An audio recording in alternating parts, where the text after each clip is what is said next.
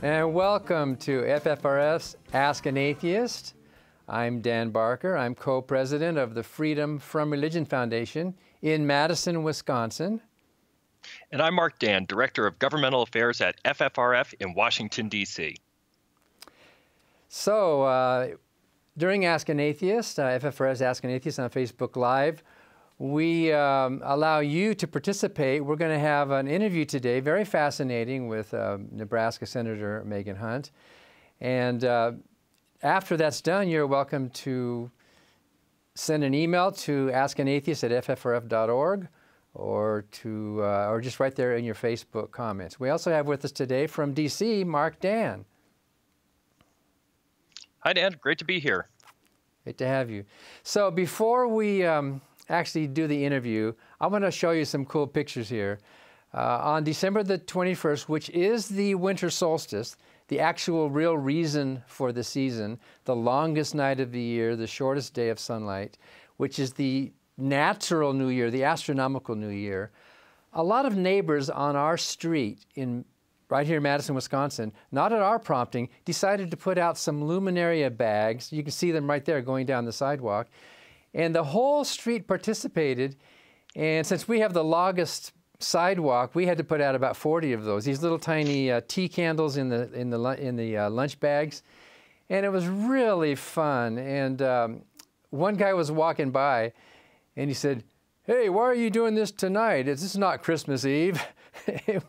And we had to tell him, well, this is the real reason. This is the actual winter solstice, the whole reason for this whole season. It was just really a lot of fun. All the neighbors came out, and there were no Christmas carols. We were just all celebrating the beginning of the new year. Did you have any traditions like that, Mark, when you were young or as a non-believer? No, it was not really. I can't really think of anything. It was all fairly quiet and fairly tame, and especially in our neighborhood here in D.C. It's just sort of folks have lights out or kind of coming and going. But we're much more quiet, and we don't have all of that really, really good snow. We got a dusting about a week or so ago, and that's all we got. But you guys have the real winter up there. Well, it's the time of year when all of us can celebrate, whether you're a believer, a Christian, or a Muslim, or a Wiccan, or an atheist, or whatever. This time of year belongs to all of us. So speaking of non-believers, tell us about our guest today, Mark. Okay. On today's show, we have the formidable Nebraska State Senator Megan Hunt. She represents Nebraska's 8th Senate District, which includes Omaha. In 2018, Senator Hunt became the first openly atheist LGBTQ person elected to the Nebraska legislature. We'll talk with her about being a groundbreaking state legislator, working with atheist stalwart Ernie Chambers, the political landscape in Nebraska, and more to come. So welcome to Ask an Atheist, Megan. Good to have you here with us.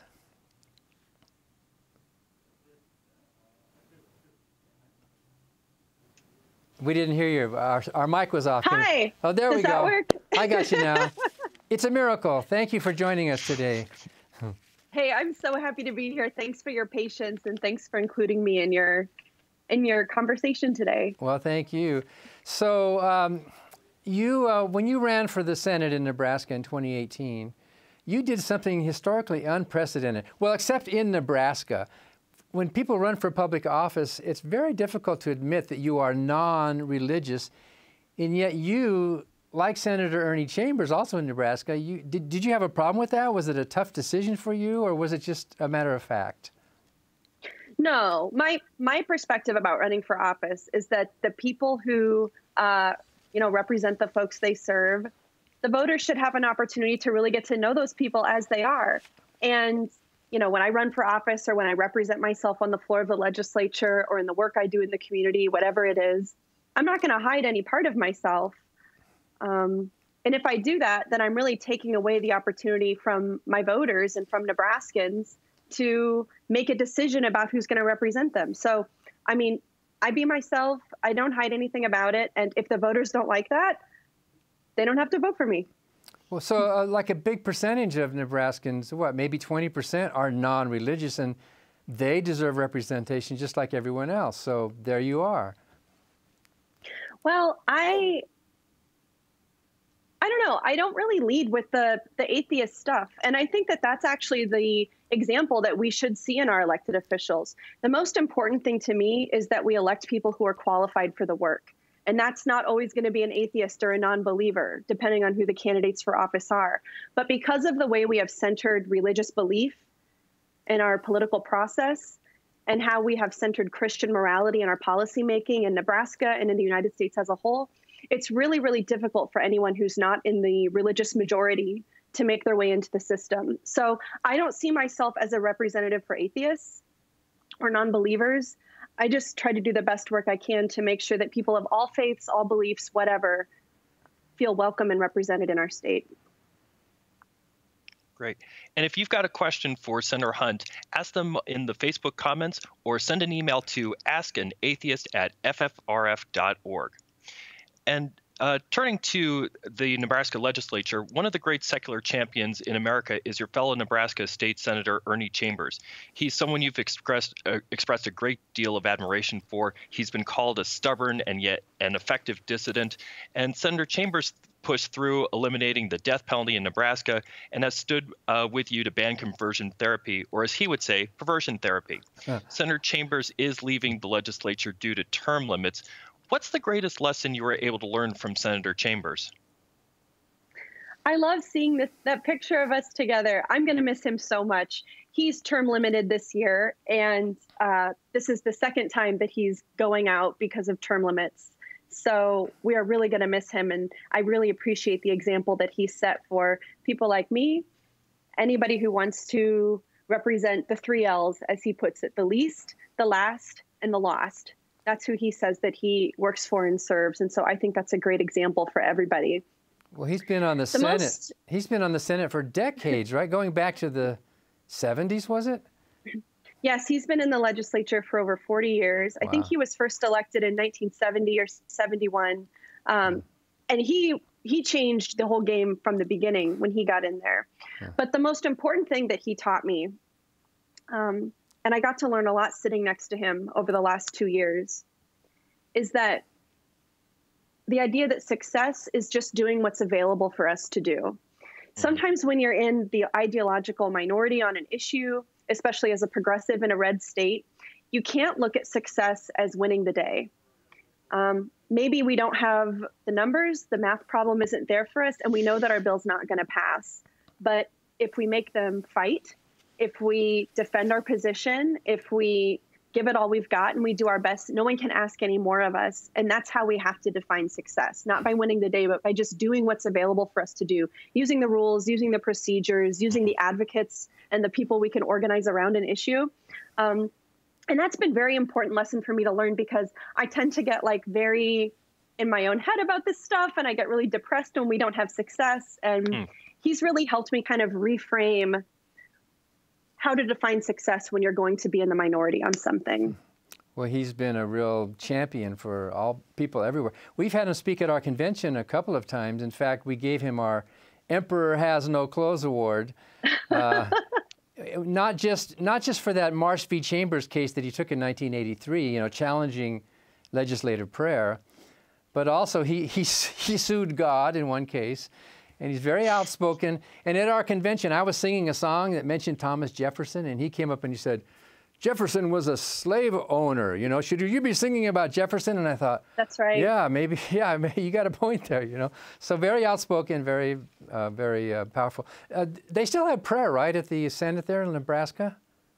Yeah. So first I want to correct one thing. We don't call it the Senate. We call it the legislature. Because Nebraska is the only state that has a unicameral legislature where we don't have an upper house and a lower house. We just have the legislature, and we have 49 state senators.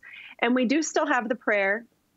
What the Supreme Court decided in that decision that Ernie Chambers was a part of was that we can have the prayer as long as it's non-denominational. Of course, in practice, that's never what happened. It's always some pastor up there going, you know, thank you, Lord, baby Jesus, Son of God, begotten of Mary, here to save us from damnation. It's always like extremely denominational. And, you know, this is the kind of stuff that sets norms and expectations that keeps other people out of politics, that makes people feel like they cannot be included in the civic process. And what do you and Ernie do? That we push back against that. What do you two do when the prayer happens? Do you just sort of sit there quietly, or what? No, I don't. I'm not on the floor for the prayer. Ah, okay. Where do you think you'll pick up legislatively where Senator Chambers left off? Well, there will never be another Ernie Chambers in the legislature. It wouldn't even happen because we have term limits now, and so there can never be another person like that in Nebraska. Mm-hmm. And he's just a singular man. But one thing that I hope that I can do to honor his legacy is to always have the stamina for the fight that needs to be had. Mm-hmm. Senator Chambers famously never sat down in his chair.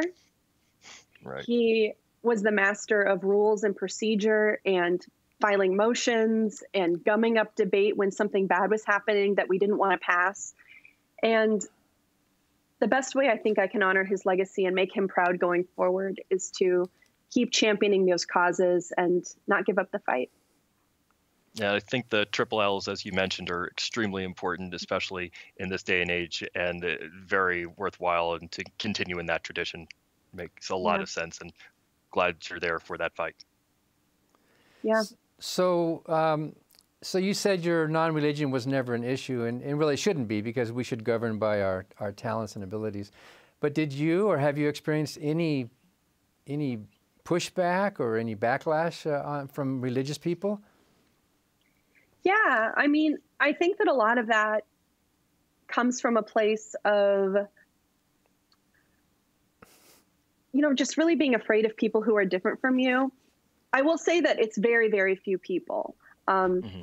Most mainstream Christians, I mean, of course, everyone else I work with is in that category, but most people are completely accepting, completely kind.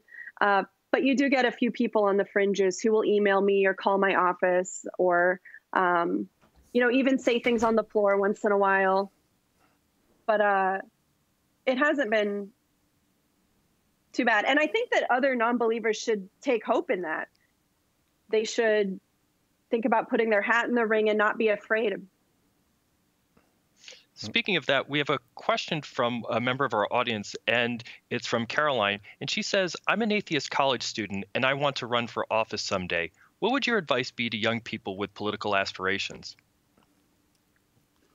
My advice to anybody who wants to get involved in politics is to start by volunteering, and not necessarily for political candidates or organizations or the party or anything like that.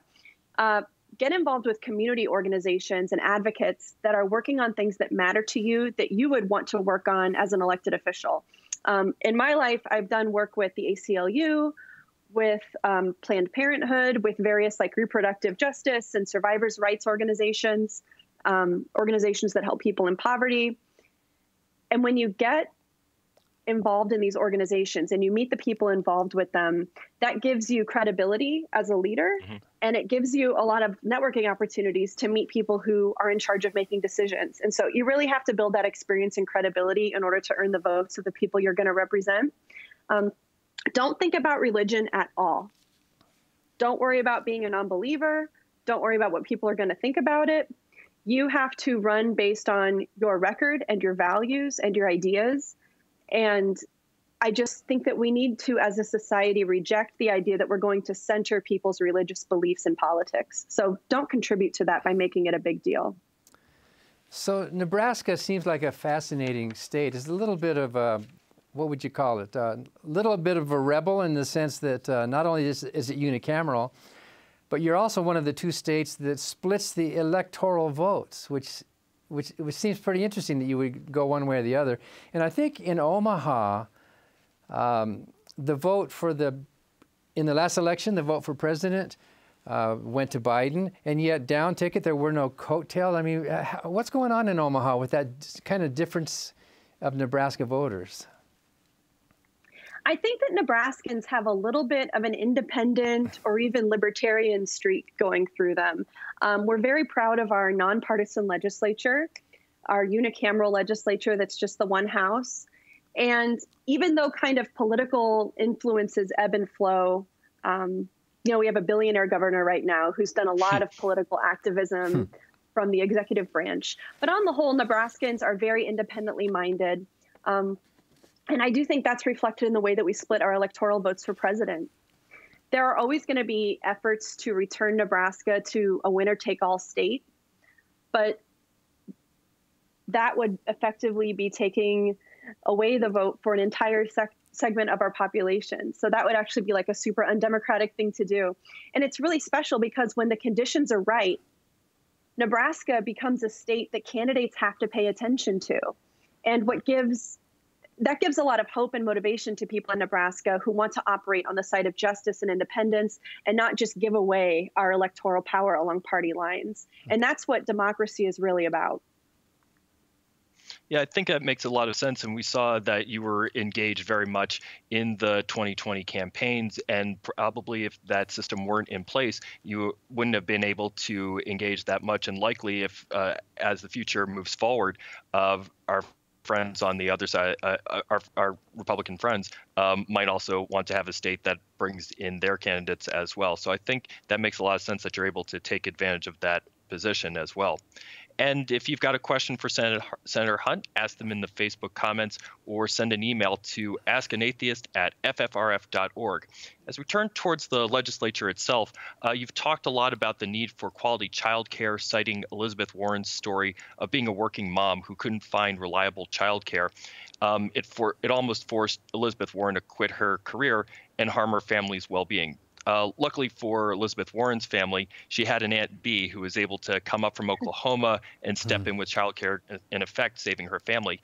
Who are the Aunt Bs in your life? I am a single parent to a 10-year-old girl, and there is no way that I could do this work without the support of my friends and my family and people in the community. We lived on one of the busy streets in my district.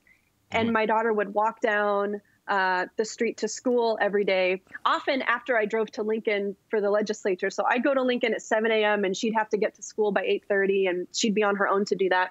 And there would be business owners and neighborhood folks who would text me and be like, I saw Alice going to school. She's looking good. And I was like, thanks for the heads up. And so it really is like a literal village that is helping me raise this child. And I'm so grateful to all the people in my community who help take care of my family. My mom and dad are super helpful. They live in a different city, but they often come and help me out when I need it. My friends are helpful.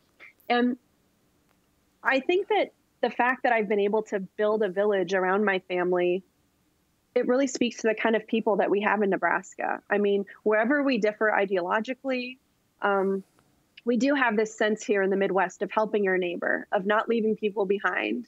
And I think the reason I've been able to garner political support, even though I'm very progressive, even though there are some, I'm not straight, I'm not Christian, I'm a single parent. There's things about me that should maybe historically, traditionally make it difficult for me to be involved in the system. But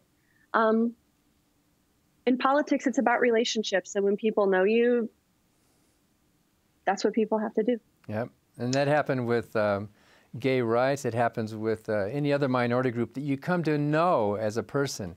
Your attitudes are different. So one question that we always get asked as atheists and agnostics in our organization is, if you don't believe in, if you don't have this moral star of a Jehovah or a Allah, if you don't have a belief in God, how do you know how to be a good person? What is your moral standard in life? How would you reply to that?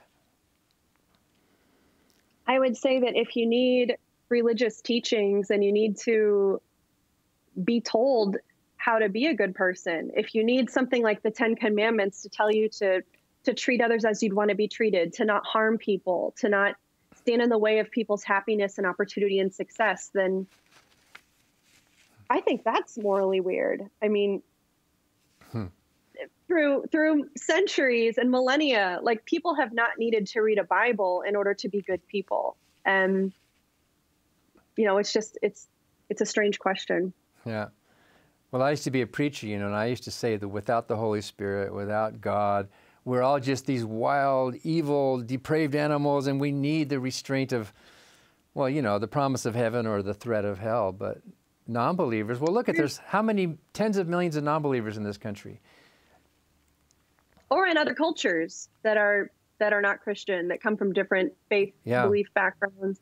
I mean, I don't criticize people who appreciate religion, who get something out of it, who enjoy the sense of community or the ritual or the tradition, or maybe they use that as some kind of like centering mechanism in their life. I think that's great. That's a great thing if that helps you. That's not ever been a part of my journey. Faith has never really done anything for me, but I don't have any judgment of people who it helps them. But that doesn't mean it helps everybody. Yeah. And when we talk a little bit about moral compass, over the summer, it seems that a lot of times our moral compass was, as a country, was completely off by how some people were vehemently against the George Floyd protests. And in Omaha, there was the murder of James Scurlock, and Scurlock, as you know, was a 22-year-old man who was fatally shot by a local bar owner during the George Floyd protest. How did James Scurlock's murder change your perspective on life?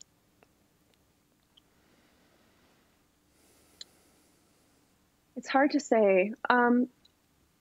One thing that was really nice to see after the murder of James Scurlock is how so many people from different parts of our city in Omaha came together to march and protest and fight in support of James and his family and all of the other Black and brown boys and men in Nebraska who live in the same fear that that could be them next. There are always kind of the usual suspects, the usual people who are coming to the protests, who are holding the signs, who are organizing the rallies. But after this happened, we saw many, many, many more people involved. We saw church groups getting involved. We saw more white people than ever getting interested in understanding the racial division and the crisis of racial equity that we have in this country and in this city in Omaha. And James shouldn't have died. It was a tragedy. It was wrong. He was murdered. He didn't get justice for it. And there's no but. There's nothing good that came out of this. But I am so happy to see more people waking up and becoming aware of the racial crisis that we have in our city. Yeah. I think that one practical thing that came out of this is now I have a lot of colleagues in the legislature who want to work on criminal justice reform, who want to work on police reform. And I think it's things like this that happen that wake them up to the problem and make them take it seriously. So that is a good thing. That's wonderful. Do you think there is an appetite? Do you think that there will be an appetite and something will be able to advance in this legislative season? Or do you think a ballot initiative on something that aligns more with the Black Lives Matter movement is possible in Nebraska? I think that there is an appetite in the Nebraska legislature to do something around police reform, criminal justice reform, sentencing reform. And part of the reason for that is because the people are demanding it. So we've seen two successes here. One, that lawmakers are taking the problem seriously, and two, that the people are activating and pushing them to do that. You really need both parts of that in order to have a successful reform. You have introduced interesting legislation in the past, including removing taxation on menstrual hygiene products and that. But what's on the table for the future for you? What are you looking at? Well, I kind of tend to introduce the same things because I feel like, well, if a bill was good in 2019 and 2020, it's probably good in 2021. And we have to keep working on the things that we believe in until we get it passed, until we're able to change the hearts, change the minds, get people on board with issues of justice and equity. Areas that I typically work on are minimum wage. I'll be introducing some bills around that. Food insecurity, housing insecurity, food benefits, things like that. And also this year, I'm introducing several bills around landlord and tenant issues, renters' rights. There's all kinds of issues that I want to work on that I care about. But in our upcoming 2021 session, I'm really just going to be focusing on things around the pandemic, Right. things to bring relief to people who've been impacted. So that'll be my focus in the next 90-day session. Is it all remote now during the pandemic? How are you handling the pandemic right now? Well, Nebraska is one of the few states that never shut down, that never had a mask mandate. We have not had a lot of proactive leadership from our executive branch. The legislature hasn't been in session, so we haven't been able to do anything legislatively. When we return to the legislature in January, we will also not have a mask mandate. We don't really have a lot of protocols in the legislature.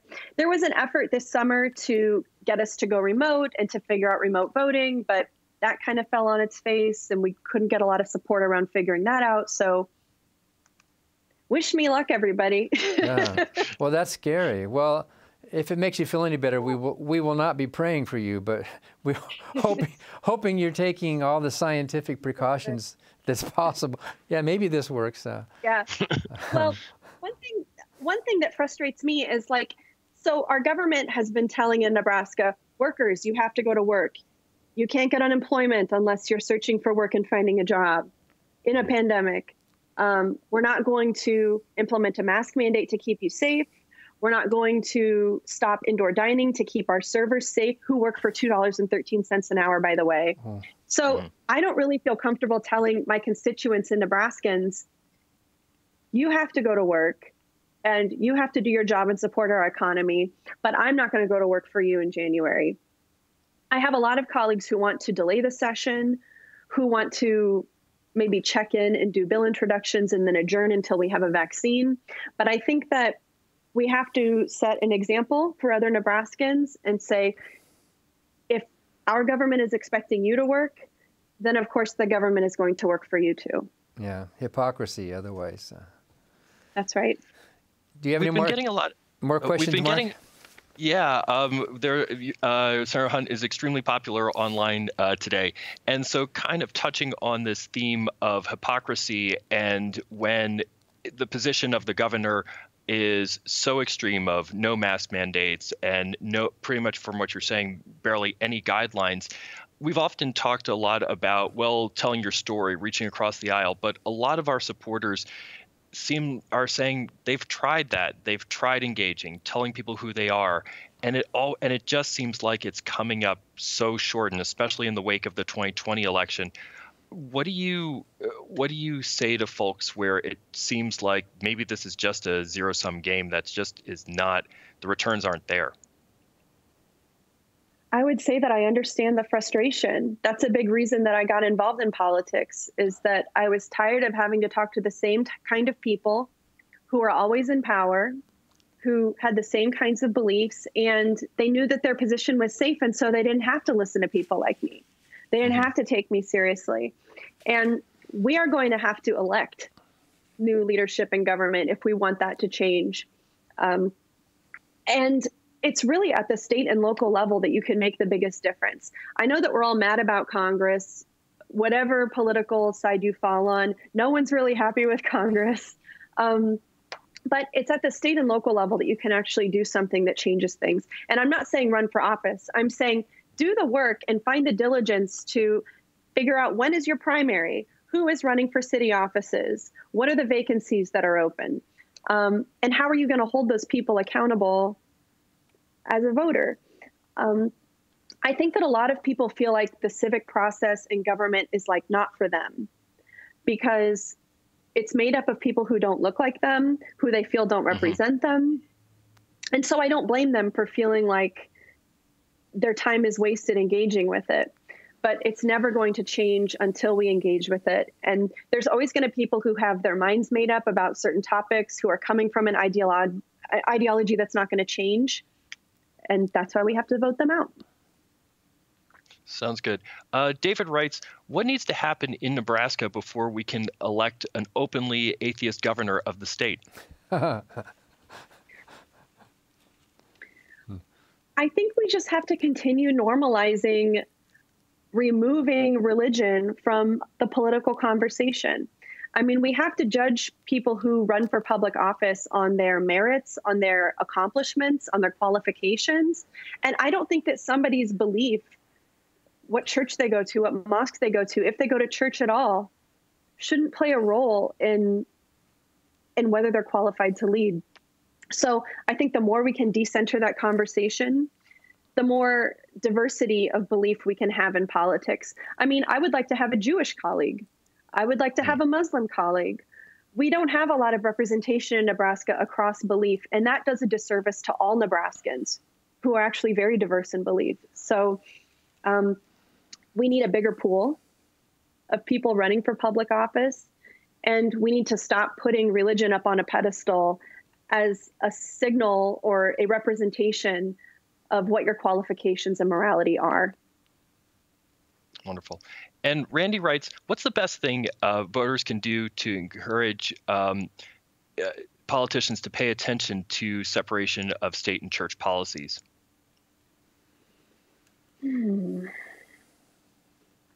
Well, I do think it's very important.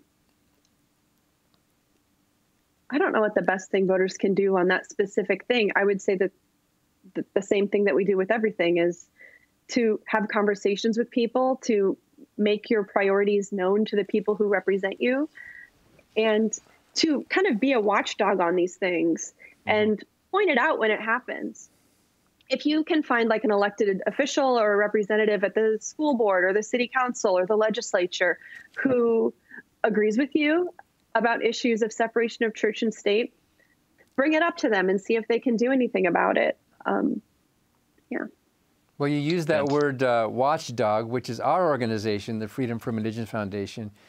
And we hear from members of our group and people all over the country who, besides educating themselves, complain. If you see a violation of state-church separation, make a complaint about it. And, you know, sometimes we can correct those complaints, even without going to court. So that's right. I mean, you make the point. That's a really great role that advocates play, like FFRF. And, you know, we're all kind of on the same team on this. And so we all need to help carry the burden on that. Fantastic.